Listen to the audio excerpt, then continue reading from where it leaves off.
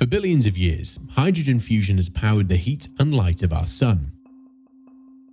But the mechanism behind the miracle, the conversion of hydrogen into helium by fusion, was only identified by physicists in the 1920s and 1930s. By the 1950s, the race to reproduce fusion reactions on Earth was underway in the Soviet Union, the United States, Europe, and Japan. A machine called a tokamak quickly outdistanced others in performance and became the predominant concept. In November 1985, Mikhail Gorbachev and Ronald Reagan put forward the idea of an international project to develop fusion energy for peaceful purposes. The ITER project was born. The European Union and Japan joined the Soviet Union and the United States, and conceptual design work was launched. Increasingly detailed engineering work followed until the final design of ITER was approved by the members in 2001. 5 years later, with the new members China, South Korea, and India, a site for the project was selected in France. The ITER organization was established by international agreement, and clearing and leveling works began on site under the responsibility of the French government. In August 2010, 25 years after the decisive encounter between Reagan and Gorbachev, construction started on the first buildings of the ITER scientific installation. The ITER headquarters was inaugurated in January 2013. Today, the site infrastructure required for the first plasma is 80% complete. The assembly of the ITER tokamak was launched in May 2020 with the installation of the first major component, the base of the cryostat. Since then, the first of 9 vacuum vessel sectors paired with 2 D-shaped toroidal field magnet coils have been lowered into the tokamak pit. Scientific exploitation will begin in approximately 4 years with first plasma. Subsequent periods of experimentation and assembly will bring the machine to its full power configuration and fusion operation in 2035. ITER will open the way to harnessing the energy source of the sun and stars as a clean, safe, and unlimited source of energy for humanity. So, that's a little bit about the ITER story. Now let's take a look at the science behind the project. We're all familiar with solids, liquids, and gases. But did you know there's a fourth state of matter? Plasma, which makes up 99% of visible matter in the universe. On Earth, we come across plasma in a number of natural forms. For example, lightning or the northern lights, known as the aurora borealis. But we also know how to make plasma and use it in our everyday lives. Take a flat-screen television, for example, or the fluorescent tubes that illuminate our public or commercial buildings. Atoms are composed of a positively charged nucleus of protons and neutrons, surrounded by a cloud of negatively charged electrons. When atoms are subjected to high temperatures, millions of degrees Celsius, the electrons are separated from the nuclei, creating an ionized gas that we call plasma. In the center of stellar bodies like the Sun and the stars, gravitation creates the pressure and temperature that causes hydrogen nuclei to fuse. In these hot and dense centers, atoms never rest, and the hotter they get, the faster they move. In the Sun's core, where the temperatures reach 15 million degrees Celsius, atoms collide at very high speeds and fuse. The fusion of light hydrogen atoms produces a heavier element, helium, and very large quantities of energy. To reproduce fusion in a laboratory on Earth, scientists use 2 isotopes of hydrogen: deuterium, composed of 1 proton and 1 neutron, and tritium, composed of 1 proton and 2 neutrons. A plasma provides the environment in which these elements can fuse and yield energy. Creating fusion requires maintaining a very high temperature plasma inside of a torus-shaped chamber called a vacuum vessel. Huge magnets surrounding the chamber create a magnetic field capable of keeping the plasma in suspension away from the walls. What is the purpose of creating fusion in the laboratory? The demand for energy in the world continues to rise. However, the use of fossil fuels such as coal, gas, and oil produces harmful pollution and greenhouse gases. Fusion fuels are widely available and nearly inexhaustible. Deuterium can be distilled from all forms of water, and tritium will be produced during the fusion reaction as fusion neutrons interact with lithium. Terrestrial reserves of lithium would permit the operation of fusion power plants for more than 1,000 years, while sea-based reserves of lithium would fulfill needs for millions of years. Fusion reactions release 4 times as much energy as nuclear fission reactions at equal mass. Hydrogen fusion does not emit harmful toxins or other greenhouse gases, nor does it produce high-activity, long-lived nuclear waste. As a new source of clean, safe, and reliable energy, fusion could make a positive contribution to the challenges facing our planet. In order to achieve this, the world's largest erector set had to be produced. 1 million components, at least 10 million parts, the ITER tokamak is the world's largest erector set. Components are fabricated by each of the members in factories at home and delivered to ITER. This in-kind contribution system means that all participants are learning to build a fusion reactor.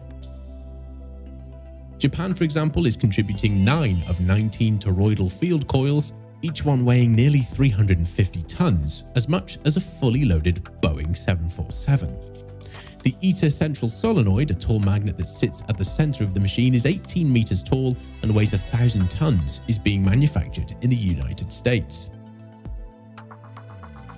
Korea is contributing 4 of the 9 vacuum vessel sectors, 2 of which have already been delivered. The European Union, among other contributions, is responsible for all buildings, 5 vacuum vessel sectors, and 5 out of 6 poloidal field magnets. Russia is in charge of many of the coil power supply systems, as well as the smallest poloidal field magnet. India's largest contribution is the ITER cryostat, whose segments are fabricated at home, then shipped to ITER and assembled on site. China is manufacturing the magnet feeder system, or more than 1,600 tons of equipment to supply electricity and cryogenic fluids to the magnets. These components and many other travel by boat to the French port of Marseille-Fos-sur-Mer. They then travel by road to reach ITER. 3 years of large-scale works were carried out on a dedicated itinerary to ensure that ITER's largest and heaviest components can be brought safely to the ITER site. Once at ITER, the components are either stored or prepared for installation. ITER machine assembly was officially launched in July 2020 in the virtual presence of the President of France and high-level officials from every ITER member. At the end of the first phase assembly, ITER will produce its first plasma. Some components must be pre-assembled before their insertion into the tokamak pits. Sometimes that entails upending them to virtual position with the help of a purpose-designed tool. The ITER assembly hall is equipped with bridge cranes that can lift 1,500 tons. This is the main tool for positioning components into the tokamak pit.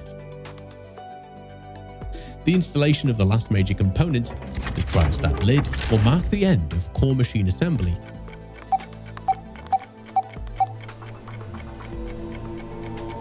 and the beginning of commissioning and operation. So that's the who, how, and why. Now let's take a look inside the project to see what stage it's at today. The site is located in the south of France, and it's here where scientists are trying to reproduce and harness the power of a star. It is said that the construction phase of the ITER project is now around 80% complete. Let's take a look inside the most anticipated project mankind has ever embarked upon. Inside the giant assembly hall is where the largest ITER components are handled and assembled. Like the huge magnetic toroidal field coils that will one day help channel super hot plasma so the ions can fuse together to release energy.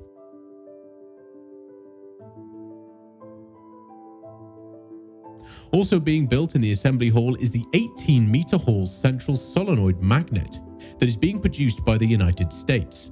Made up of 6 modules, this powerful solenoid will initiate the heating process that will ultimately allow fusion reactions to take place. The steady-state electrical network was commissioned in January 2019, and the pulsed power electrical system has been largely installed. At the cryo plant, the liquid nitrogen storage system is in service and commissioning of the liquid helium system is underway. These giant tanks are filled with helium. The cryo plant will provide cooling fluids to the superconducting magnets, 8 massive cryopumps, and the thermal shields.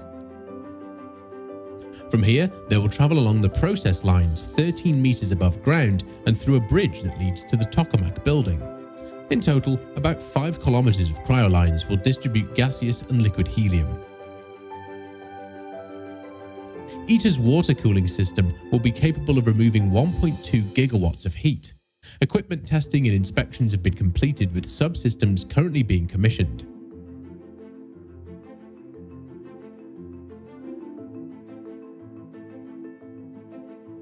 Works in the manufacturing facility for the colloidal field coils are nearing completion. 2 completed coils has so far exited the facility, with 2 more in the final stages of production. Installation of equipment is also underway in the radio frequency building for the electron cyclotron resonance heating system, one of the 3 external heating systems. High voltage power supplies on the ground floor will feed power to the 24 electromagnetic wave generators called gyrotrons.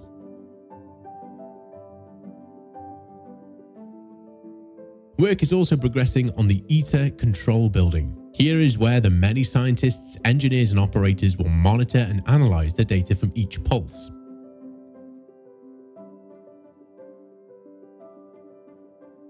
Next door, the giant server room is almost finished and ready to be powered up by the end of this year.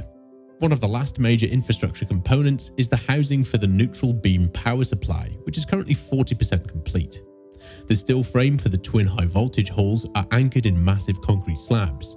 The neutral beam injection is the most powerful of ITER's external heating supplies and will supply 33 million watts of the necessary 50 million watts of input power. The twin injectors will use electrical voltage to accelerate particles to insane speeds before neutralizing them in order to penetrate the magnetic cage and turn their kinetic energy into plasma. ITER's neutral beam system is built to deliver 1 million volts for up to 1 hour. To put this into perspective, the jet fusion reactor in the UK can deliver 130,000 volts for a few seconds, while the Euro-Japanese JT60SA fusion reactor will reach 500,000 volts for a few minutes. The power supply infrastructure for this system is absolutely unprecedented, and it's no wonder that it represents around 60% of the system's cost. If you found this video interesting, please like, subscribe and comment below, as well as turn your notifications on. Thanks for watching, and we'll see you in the next video.